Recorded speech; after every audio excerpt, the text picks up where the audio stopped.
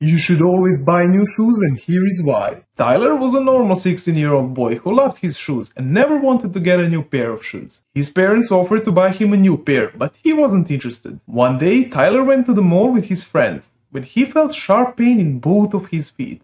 He tried to ignore it, but it kept getting worse, and suddenly he fell to the floor and he couldn't walk. He was then rushed to the hospital where doctors examined his feet and they had some really bad news. Before I tell you, I just found this game where you make babies and raise them to rule your own kingdom and defeat your enemies. It's really fun, so if you want to play, just click here. His shoes were so old and dirty that the spiders laid eggs in them. And they beat him over 50 times on his feet. And sadly, doctors had to cut off both of his feet so the infection would stop spreading. After the surgery was finished, Tyler wished to listen to his parents and got new shoes.